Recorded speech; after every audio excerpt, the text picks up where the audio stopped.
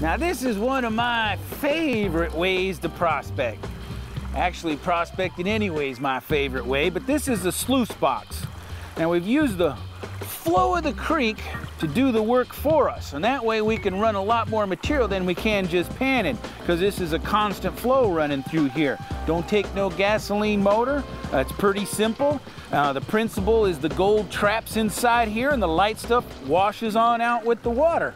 And it's got this raised matting in here. That's your first stage, and it's got this area here where you drop your material in. Your gold settles out to the bottom, and then you've got some indoor-outdoor carpet that's got some riffles in that, and then you got some metal screen down here. And what the purpose of this is to get it so that your gold traps. Now you can see how this material's hanging in here behind this eddy that's right behind these riffles, and that's what you want to see. And you let the water wash the light stuff off, and your box is trapping your heavies in there. I like to just put some of the material inside the box, and if it blows on out of there, then you know you got too much water flow, or you got it too steep. Now see how those riffles are holding the material in behind them? That's what you want to see.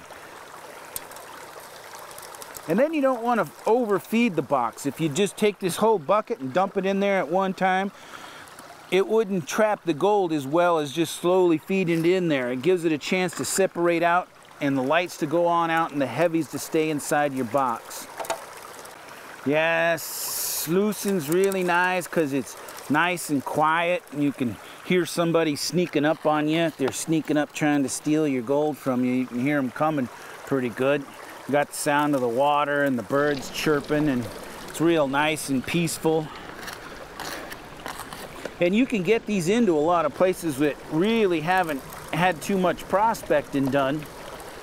And a sluice is great because they're not that expensive. You can get a lot of gold with them, and I can run a lot more material than I can panning. And you can find enough gold to pay for a sluice pretty doggone easy, especially with gold prices the way they are today.